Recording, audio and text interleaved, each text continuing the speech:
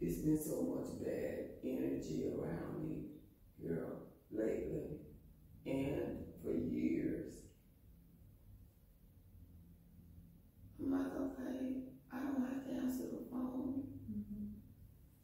And just for me to be happy, you know, my therapist asked me, what do you do to make you happy?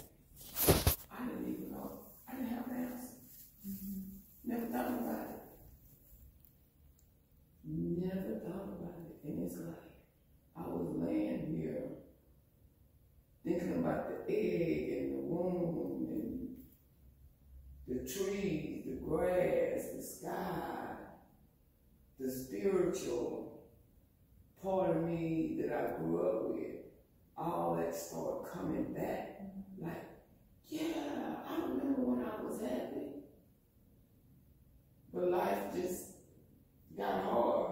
You got all these responsibilities and standards and look this kind of way, act this kind of way, fake a smile, hey, you know, when you really don't want to. But why not? Because you're holding all that negative, everything that surrounded you all your life.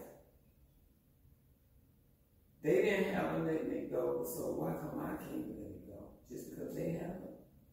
No. It's like life too short. All that just started going through your mind.